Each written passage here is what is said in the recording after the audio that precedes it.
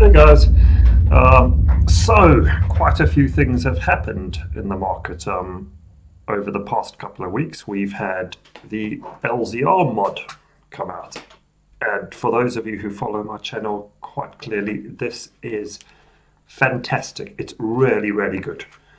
However, something else interesting happened. Ready-Made RC were inspired by the LZR mod, and they came up with something slightly different. It's the Ready-Made RC Long Range Mod.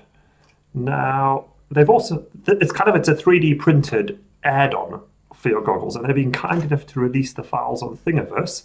I'll pop a link in the description below. But what's quite interesting, you can see, it's a very similar result to that. Now, which is better? You know, I figure the easiest way is for me to give you a little rundown.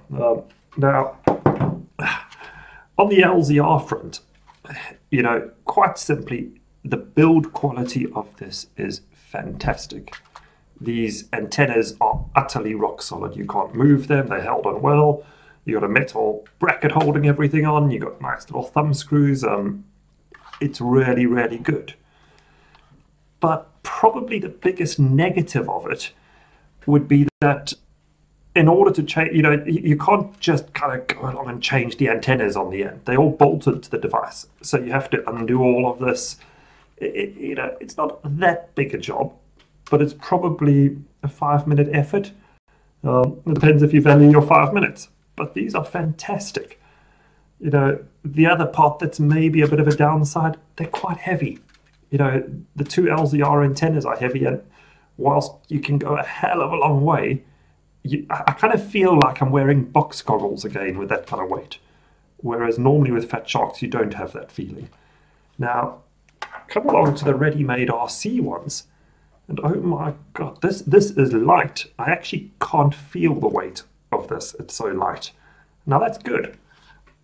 Now, you also you get far more scope to change antennas, and I can actually show you here very quickly how quickly I can do that.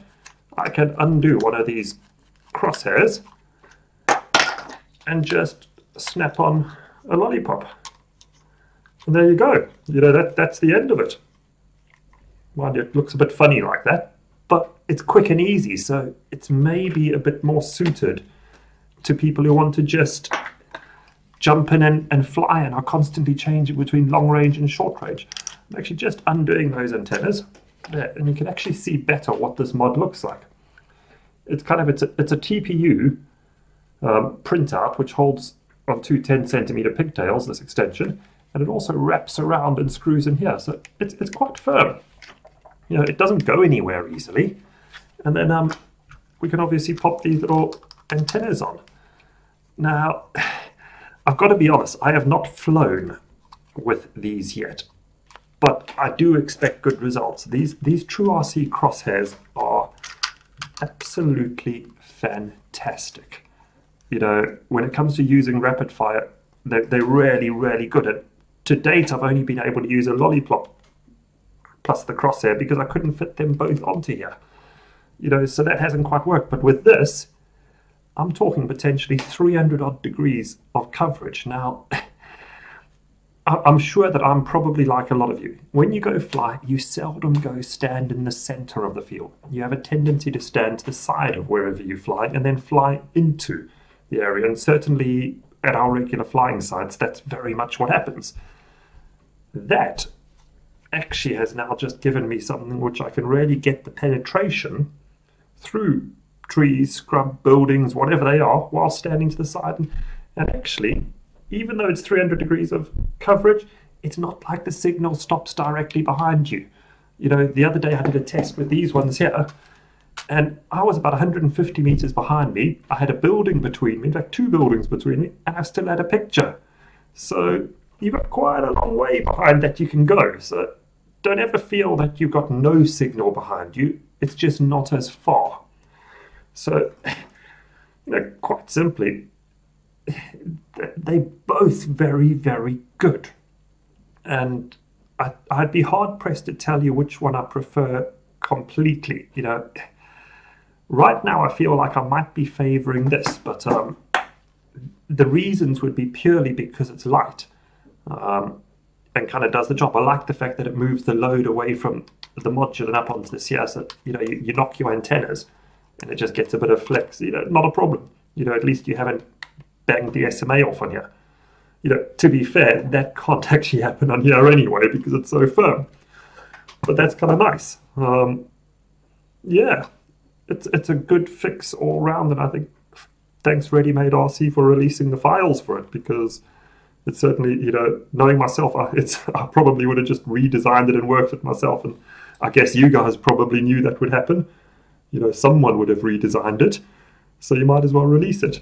But it's quite neat. I think I'm going to fly with these quite a bit and see how it actually performs, but my gut feeling is with this and this mod, I'll probably pick up these more for my go-to flying on a day-to-day basis. Oh, and then the one last thing, the only negative I've found really about this arrangement, it's not quite wide enough to take the LZR antennas. So, don't turn around and assume you can get away with printing one of these and putting the LZR antennas on. It's not going to work because the actual design file doesn't go out far enough. And if I'm honest, because it's TPU, I think if you went out any further to create the space, you're going to end up with these things flopping around all over the place. So really, these do suit lightweight crosshairs and maybe a dipole if you wanted something like that. But yeah, fantastic. I will be flying with these a little bit later. We'll see how it goes. Cheers, guys.